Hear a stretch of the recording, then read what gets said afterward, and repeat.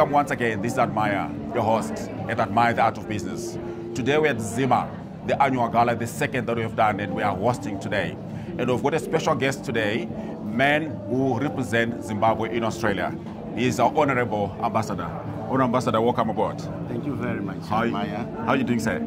I'm well, thank you, and it's a great pleasure to come and join you once again in your auspicious occasion. Oh, beautiful. I had the privilege to join the beautiful Zimbabwean community here again in Sydney last year. It's more or less the same time in August, to witness the tremendous work that you're doing as a community, in particular when you recognize and encourage each other to excel, you know, as members of the Zimbabwean community, but also as members of the Zimbabwean community within the greater Australian community.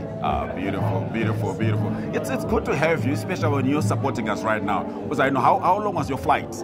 My flight was short. Within an hour, I landed at Sydney Airport, the domestic terminal from Canberra. Beautiful. Yes. I want to just put you on the spot quickly, right? Yes. There are things like, you know, the generation that are here.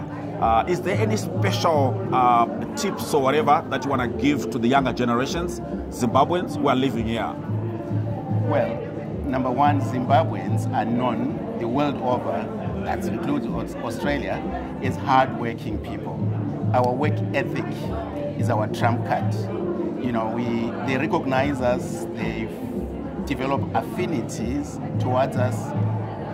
Point number one, because of our industrialness.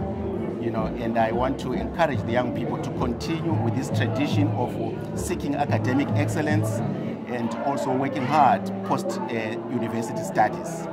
Number two, I want them to develop an appreciation of the Australian culture, and while doing so, to remain connected with Zimbabwe through, you know, recognizing and celebrating Zimbabwean culture.